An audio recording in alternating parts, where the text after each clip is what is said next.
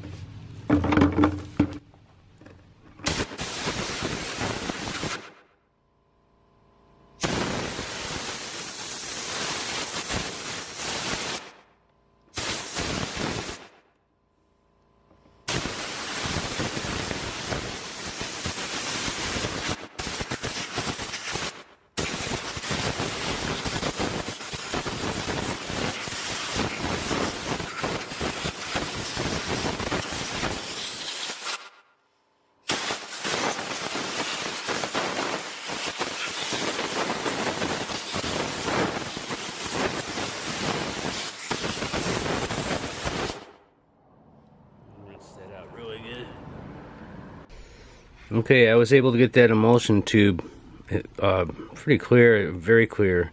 It was not even functioning before, it was so clogged up. What I needed to do on two of these little holes is I just used the end of this needle very lightly and pressed in like that, and then used compressed air like really tight and blew two of these holes out that wouldn't clean up very easily. Then I polished this way with 1000 grit, just lightly, and I've got it pretty good.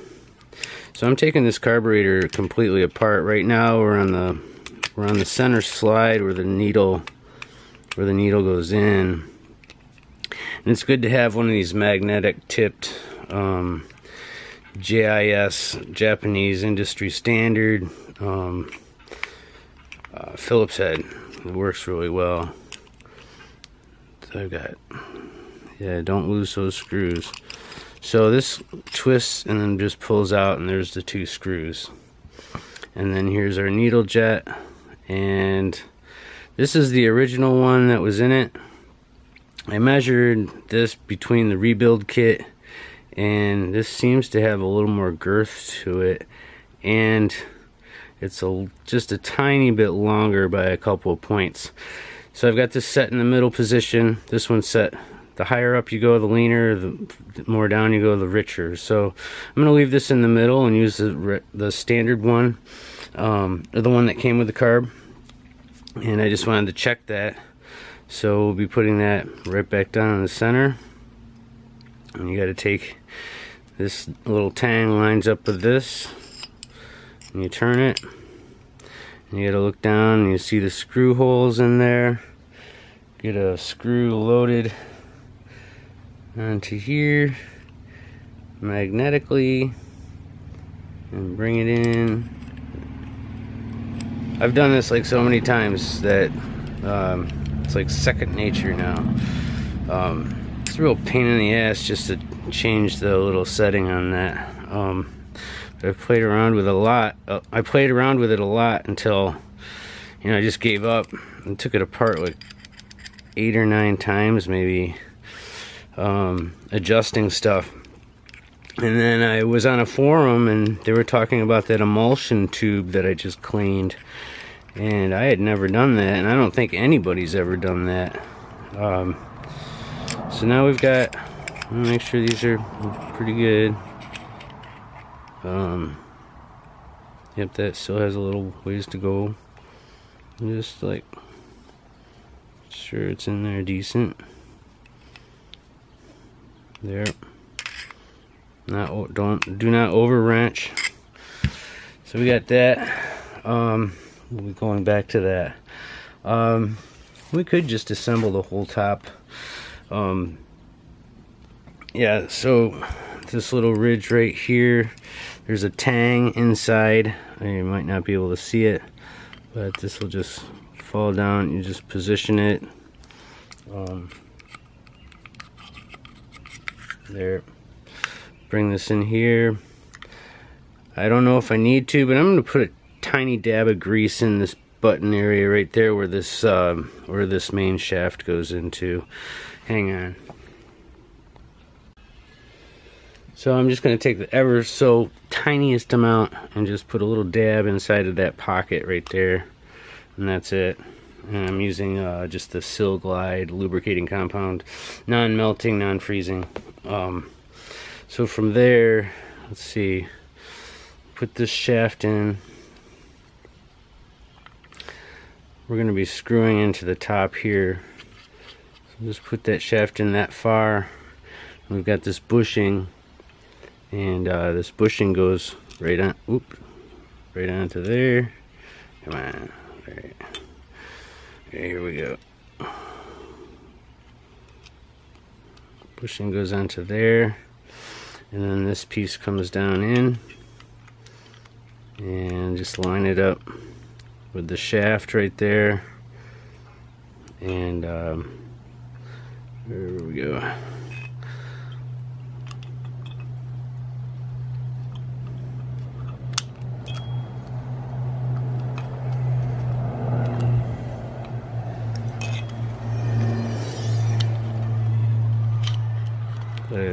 Okay, we lined up with that bolt hole that's in the shaft right here, and we have a bolt, a locking washer, and a locking plate, and that will go down into here. I want to kind of have that locking plate so the tab is on the outside. Oops, I'll just drop that out of here. And you can see I've been bending it quite a bit. Get that so the curve, the flat end is in there. Maybe it's supposed to be the other way, but that's how I found it. Get this bolt in here. Get it started.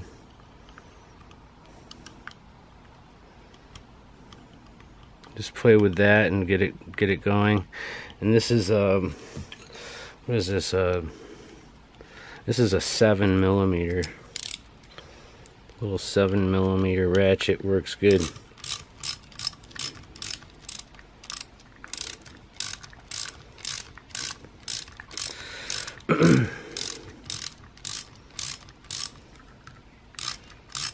Just snug it up. Don't over tighten it. And we'll just take that tang and move it back up. I usually have a little hammer. I'll strike it. Yeah.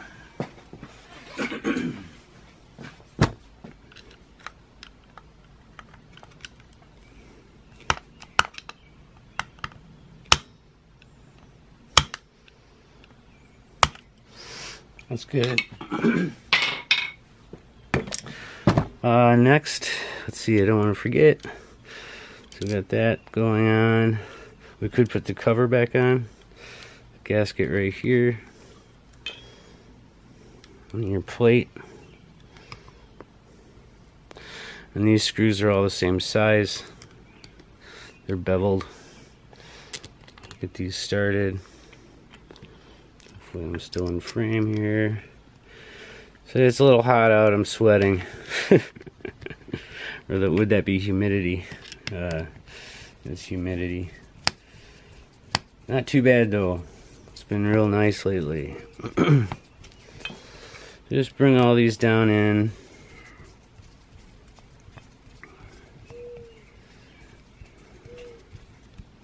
And this is the whole, pretty much the whole top end.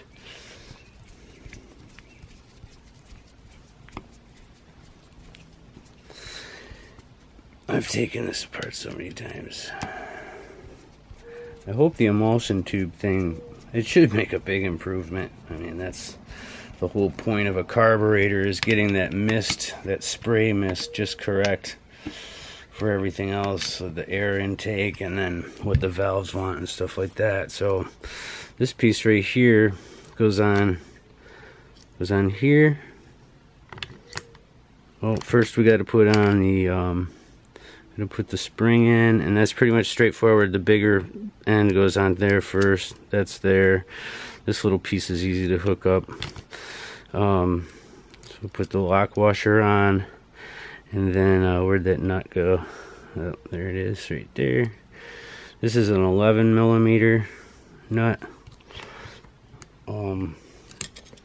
This is all just mainly for, these little wrenches work good. This is for the 645B, I think it is. Let me look. Let me double check that. So just lock that in there good. Get that spring and bring that. Oh, come on. Yeah, so it's really not that difficult, but I'm making it more difficult because I already locked it down. It's easier if it's not tightened.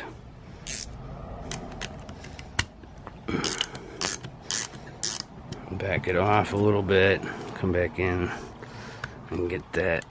Shoot.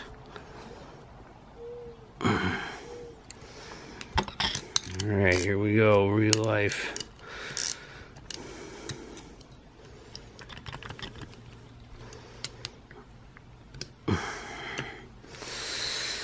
Oh baby.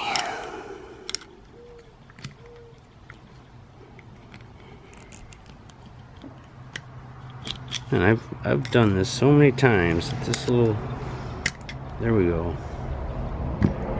Don't lose any of your little parts either. It's very important. Some of these are hard to find. Alright, let's lock this back down.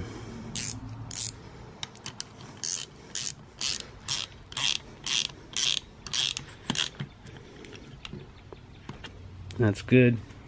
So, functioning.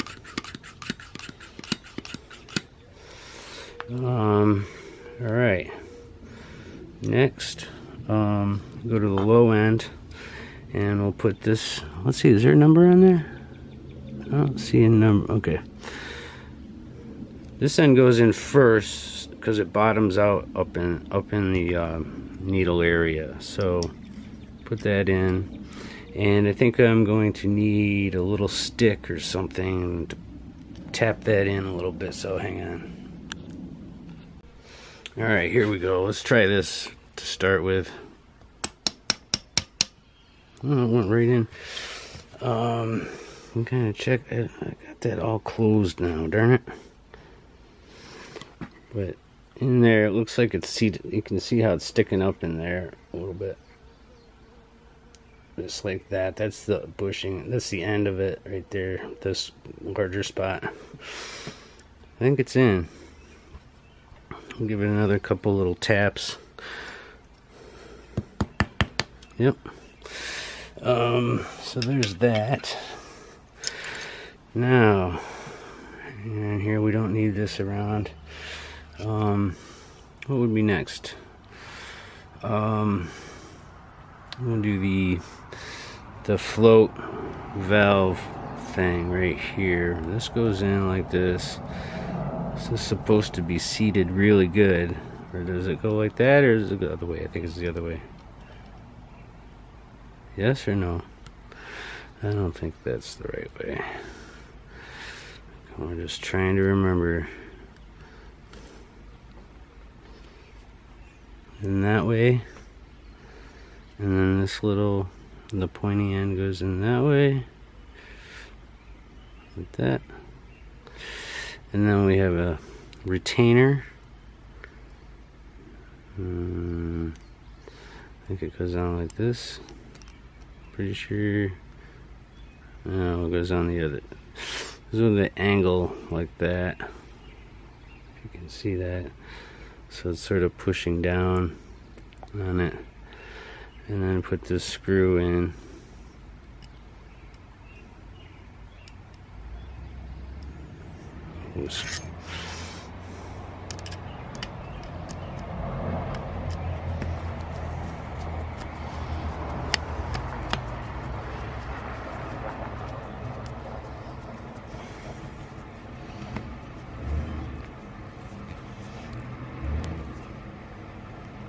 Snug that in nice. Oh, we got a truck coming. Uh-oh. Oh no. Hang on. Alright, so I had a little distraction there, so we were left off at the needle valve for the float. And next we put the float in. And there's a little pin right here. And what side goes in which? I think this goes in like this. Could be wrong. It's sort of tapered a little bit. Looks like somebody actually made it. That might not be the right way. Forgot which way I tapped it out. It was this way? Make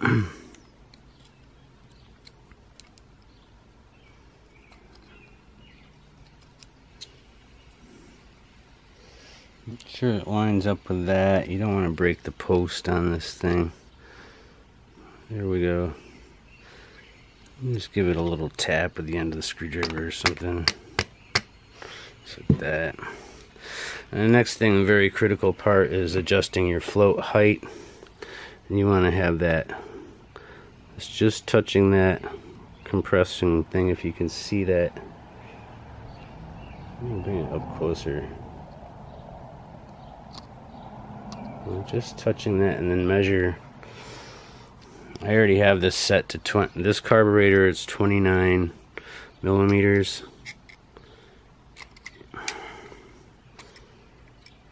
It's pretty darn close.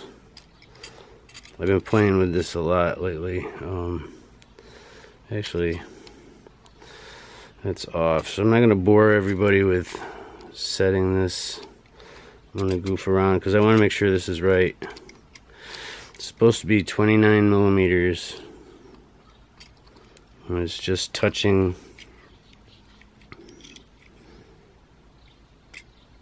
Yeah, it's a little low. I don't know if you can see it, but yeah, it's a little bit low. So I gotta adjust that, and you adjust it by tweaking this. I'll put a screwdriver in here and bend it a little bit. Alright, so I got it pretty close. So you just have to work with this and make sure both of them are even. It's very, very, very close. So next I'll put the low level jet, or the slow jet in, and that goes right down here. I think this reacts with the emulsion tube that we cleaned, or that I cleaned. I'll put this right in, try not to mess up the float. Maybe I'll measure that one more time, but come on. Alright.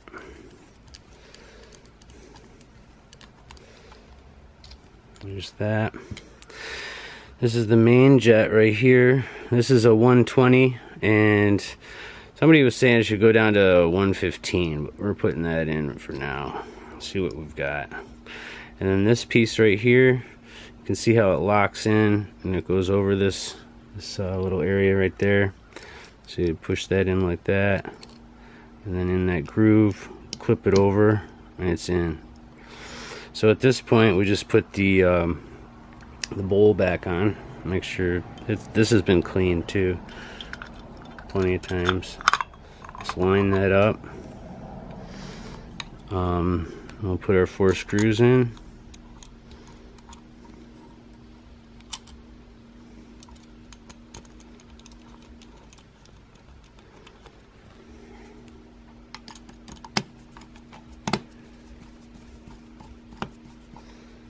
get these started.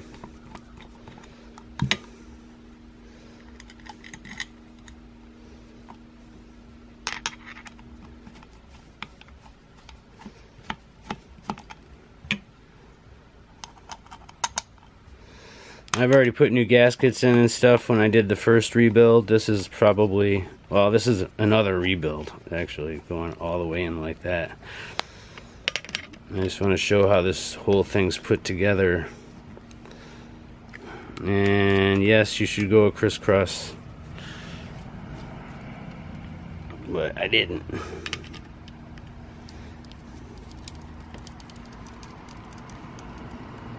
That's good. Let's double check.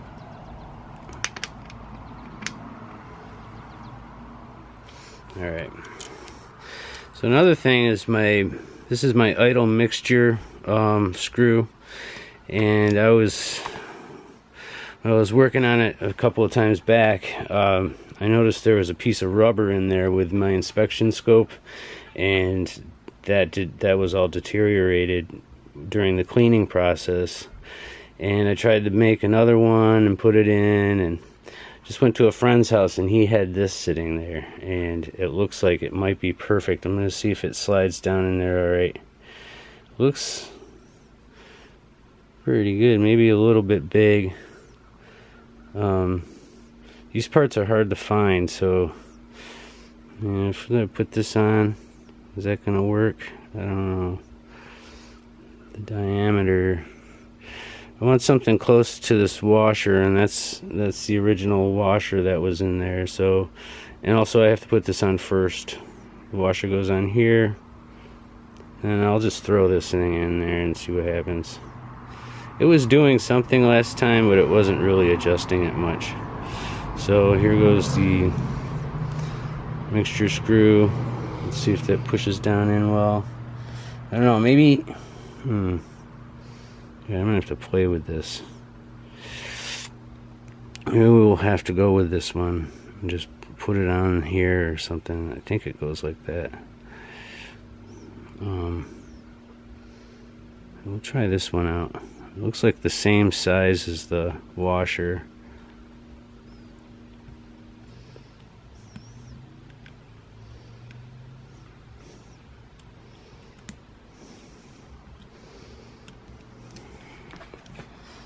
And then we need a flat head for that. I put that away already.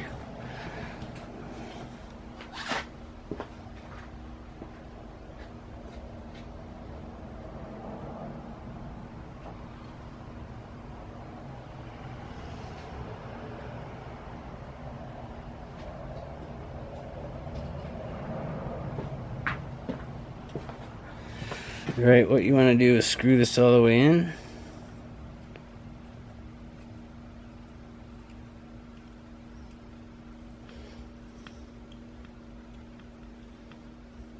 And just till it bottoms out like that.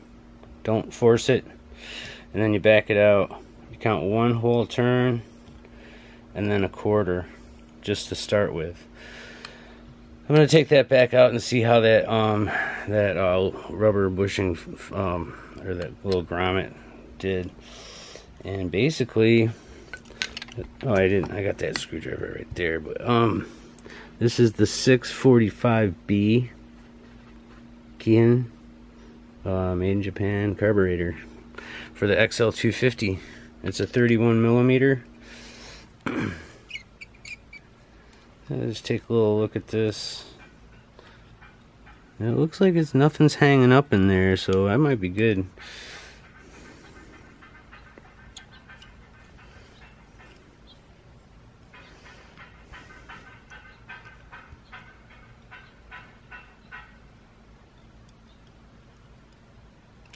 I'm gonna put it back on the bike and see if it runs.